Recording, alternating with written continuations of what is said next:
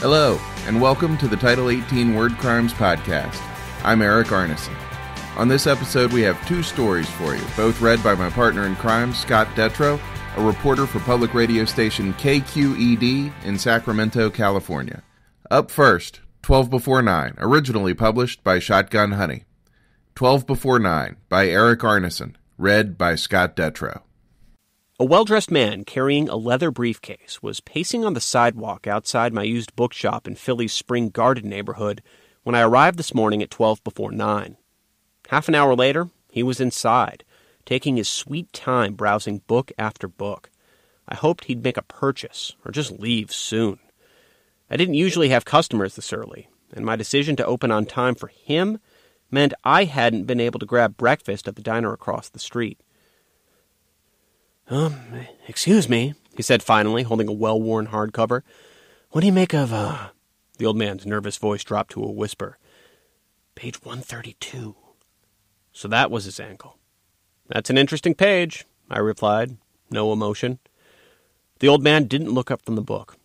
Most people don't when they request my special services. I suppose they want to know as little about me as possible. When the silence got awkward, I asked, Would you like to make a purchase? Yes, he said after a deep breath.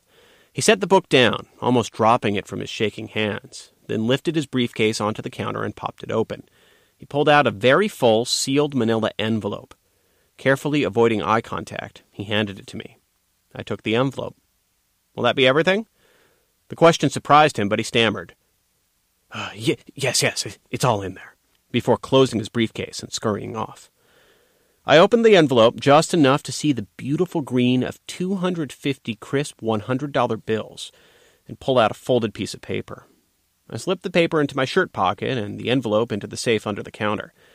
Time to walk across the street for 3 cups of black coffee, 2 eggs over easy, and a buttered English muffin. Sitting in my normal booth, I unfolded the paper, which read Douglas Searlnick, work 600 Arch, home 2014 Spring Garden, gray Lexus, AL9 53E2. All the information I needed, but that work address sounded familiar. Morning, Gloria, I said as the waitress poured my first cup of coffee. Hey, do you know what's in the building at 600 Arch Street? 600 Arch? You mean the IRS building? That's it, I nodded. Thanks. I should have given the old man a discount.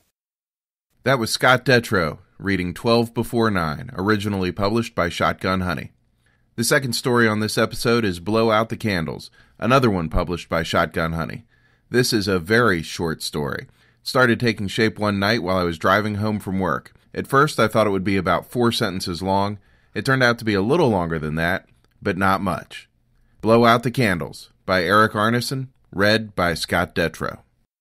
Detective Peter Eckert looked down at the girl and shook his head. I know her, he said to his partner, Hannah Keene. Used to be in the youth group with Jess. Eckert had met Hannah 3 years ago. She was 14, eyes bright and eager, ready for life's adventures. A couple days after Christmas the next year, he saw her loitering outside a convenience store, eyes glassy and addled and holding only a flicker of the spark he remembered. 11 months later, she paced next to a bench in Monument Park on Layman Street. Her vacant eyes served as foggy sentinels on the lookout for something, anything, that promised to satisfy her unquenchable craving. Now 17, eyes forever milky and dull, Hannah lay on the pavement next to a dumpster in an alley 6 blocks from her church. Eckert examined the fingers of her right hand, which formed a weak fist resting on her chest.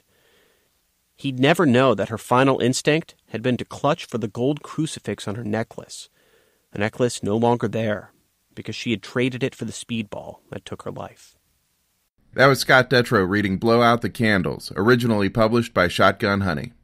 Before I get to the credits for this episode, I want to talk about a couple other things, but don't panic, it's all related to crime fiction. First, the 2014 Edgar Award nominations were announced recently. Congratulations to all of the nominees, especially to Reed Farrell Coleman, whose short story The Terminal was nominated. It's from Otto Penzler's Quick Crimes anthology.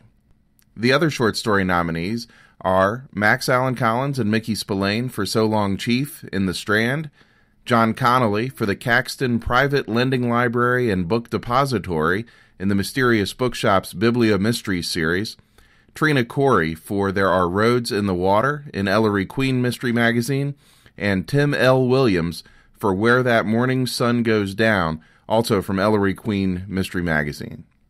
Again, congratulations to all of the nominees.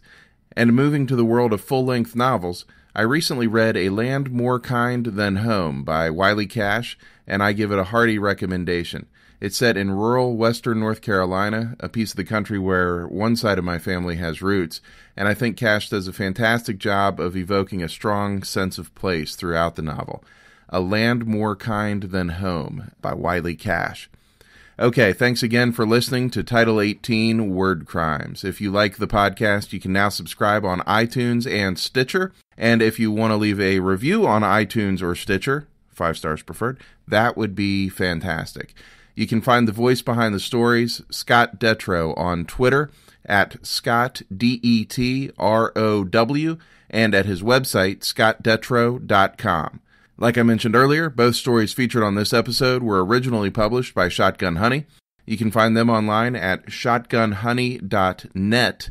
Actually, I should say you can find us at shotgunhoney.net because I'm an editor for Shotgun Honey now. And we publish 2 or 3 flash fiction stories in the crime genre every week, so please check us out. And you can find me at erikarneson.com.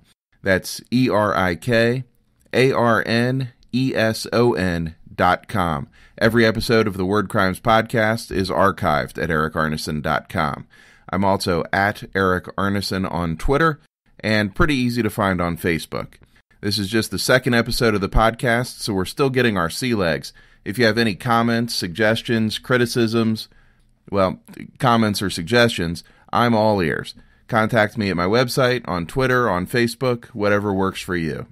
The music used on this episode is by The Throws. I also took the title Blow Out the Candles from them, although the song title is singular and the story title is plural. You can find The Throws online at thethrows.com. That's The Throws, THROES, thethrows.com. And the concept for this podcast was inspired by the great Seth Harwood. If you're not familiar with his Crime Wave podcast, be sure to check it out at crimewave.com. That's crimewav.com. By the way, his latest book, In Broad Daylight, also worth checking out. It has a kick-ass female FBI agent, it's set in Alaska, and there's a serial killer on the loose. What's not to like? In Broad Daylight by Seth Harwood is available in ebook and paperback at Amazon, or you can get an audio version from podiobooks.com. All the links I just mentioned can be found on the podcast page at erikarneson.com. Thanks again for listening to Title 18 Word Crimes. We'll be back soon with more crime fiction for your listening pleasure.